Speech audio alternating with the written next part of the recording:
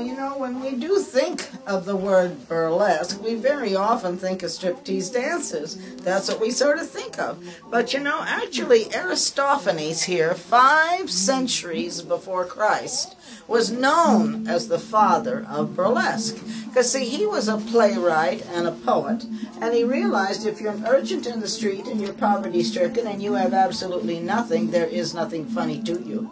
But if a big coach pulls up with some very well-coiffed people and they step out and they fall in a mud hole, that's funny to that person way out there who has nothing.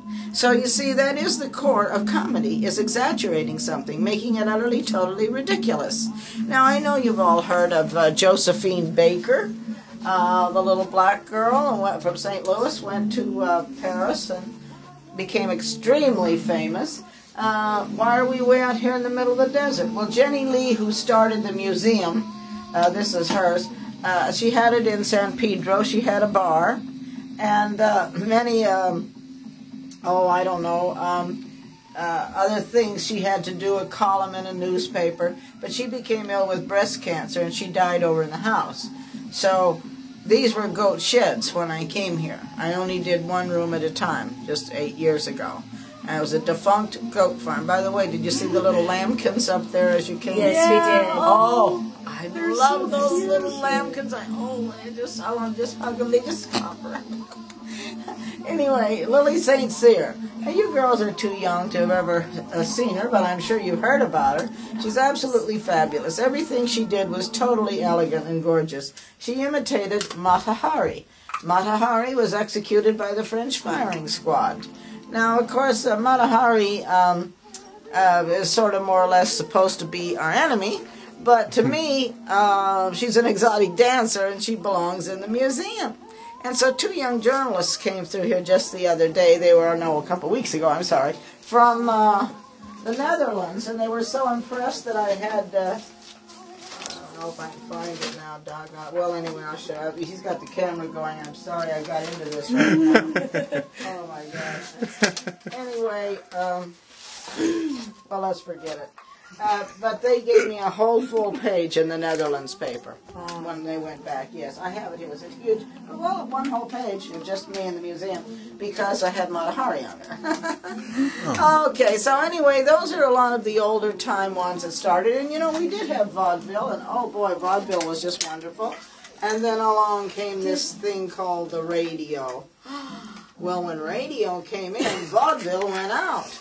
But a lot of these performers that weren't so fortunate enough to play radio, because see, you could become famous overnight, you know, and keep the money in your pocket. You didn't have to travel. I was the Marilyn Monroe of burlesque. Yes, I'm the same age as Marilyn, too. And if you couldn't ever really meet or see the real Marilyn, you could have come to the Burlesque Theater and see me. Ooh, I might have even shown you a little more than Marilyn, too. And she tried to sue me, too. And you'll find all about that. Can I take a picture? Yeah, sure. Oh, look at my hair. Picture. All right. So now, I have a whole, I have a whole chorus line from the 20s, you see, and that gown is from the 30s.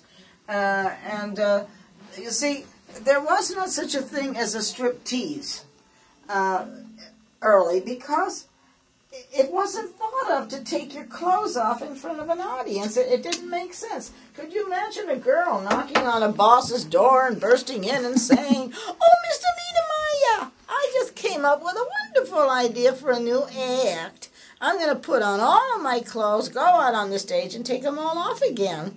He would say, "Out there's the door. Where do we get these people from?" You see, the striptease was a pure accident. In the burlesque shows, they did comics and scenes and dancers and all sorts of entertaining acts, but no striptease. So they said, and a lot of juggling acts. Oh boy, a lot of jugglers and trampoline acts. So they said, now between the trampoline and the juggling acts, what you're going to do is you're going to do a beautiful parade number with a big, beautiful hat, and you're going to go off the stage into the wings. And they were always trained to look over the top of the heads of the people. So one day this girl, she was doing her big act, looking over the top of the heads of the people in a beautiful gown. And she got off the stage, and then she couldn't get out of the gown, because she was supposed to come back and do her little finale. You take your gown off in the wing. So now the backstage manager said, "Girlie, get back on out there. Your music's been playing." So she ran back out, but her whole persona changed. She wasn't like this over the tops of the head. She was looking at the audience, and she was laughing, and she was kidding, and she was teasing, and she was toying with the audience and talking with them and trying to, and they knew that she would never, they never took the dress off on the stage.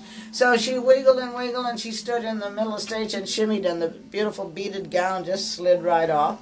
Well, when she removed that gown in front of the audience, a shock just went through the audience like a bolt of lightning. They thought the building was going to come down. They applauded and applauded and applauded. And the owner ran out and says, "What happened?" Backstage manager said, "I'll tell you what happened. Hindawasa took her dress off right out there in the middle of the stage." He said, "That's what happened? Call a rehearsal tonight after the show." And the striptease was born in Chicago. So the owners ran out, and they said, "Oh my goodness, we really got something here. Girls, when you're being so gorgeous in your beautiful gown, you might look at the audience and smile. They're paying our salary, you know. You might sort of tug at your glove, go like this with your strap, you know, fiddle with your gown." So it built up, and of course, you know us Americans, once we get onto something, we get the last drop of juice out of that lemon, huh? Now, a man called me about 8 days ago and wanted to know if I'd ever heard the name Hindawasa before. And I said, "Yes, I mention her name every day." And he said, "Well, I'm Hindawasa's kid brother. I'm 77 years old, and my 4 older sisters were all in burlesque. And he said if it hadn't have been for them, we wouldn't have had any food on the table or shoes on our feet." And he mailed me, I didn't have a picture of Hindawasa, but that's the girl right there that started the striptease. So, in other words, the striptease started now in Paris and in France. The girls were always nude with little flowers here and there. But when the Americans came up with the striptease, the French girls had to run out, buy clothes, put them on, take them off. They were nude in the first place.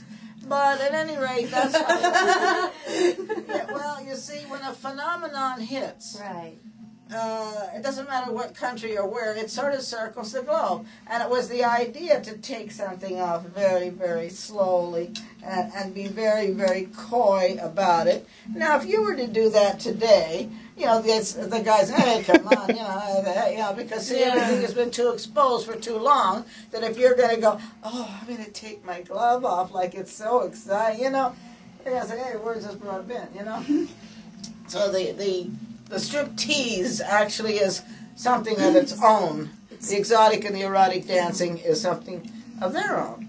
Now, of course, we did have the Loretta Young of burlesque, the first lady of burlesque, the Anita Ekberg of burlesque, the Sophia Loren of burlesque, Debbie Reynolds of burlesque. This old girl was in the Our Gang comedy.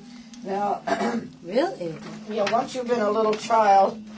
Which one was she? She was Shirley Jean. That's her little baby face here, too. Yeah, I haven't got them framed because I just can't do everything. This is so Oh, my goodness. And then she wound up being... cute. I'm sorry. They've got to be in a frame one of these days, but it seems like I run out of money very often.